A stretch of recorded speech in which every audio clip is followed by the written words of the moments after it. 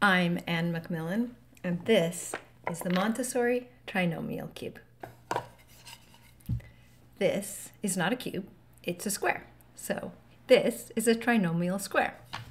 This is the trinomial cube. Usually in Montessori, we look at our polynomials this way, with the smallest square in the top left corner getting larger and larger as it goes down, down, down. And in the Montessori elementary program, we even look at decanomials, as do some children in the primary programs using the decanomial square, which is an AMI material. So, what is the equation for the trinomial cube? This again is just a trinomial square. A trinomial cube would have to have its equation written one layer at a time. So that means there would be a yellow cubed layer, a blue cubed layer, and a red cubed layer. And for each prism, there would be a term in the equation. So, for example, the term for this prism would be a cubed.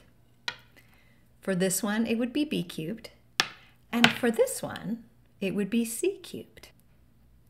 But what about the prism that corresponds with this place on the map? Well, this prism would be a squared b. And in that layer, the yellow cubed layer, there would be two prisms called a squared b. And there would also be two prisms called a squared c. It's c because one length of this prism is the same size or the same length as one side of the red square. So this is a squared c, and there would be two of them in this layer of the trinomial cube. In this layer, we would also have this little one that is b squared times a that would fit right here and still be the same height as the yellow cube.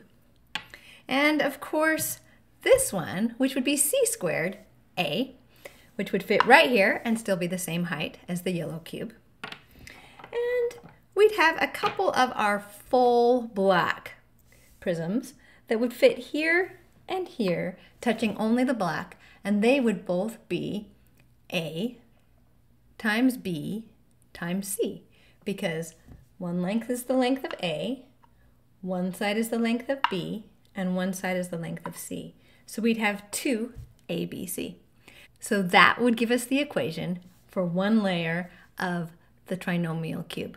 And then the second and third layers, their equation would be ascertained in the same way.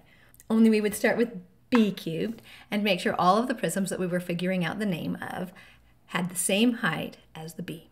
And then we'd do the same thing for the third layer, the c cubed. And in the end, we'd have a long, long set of terms that could be simplified into a formula for a trinomial cube.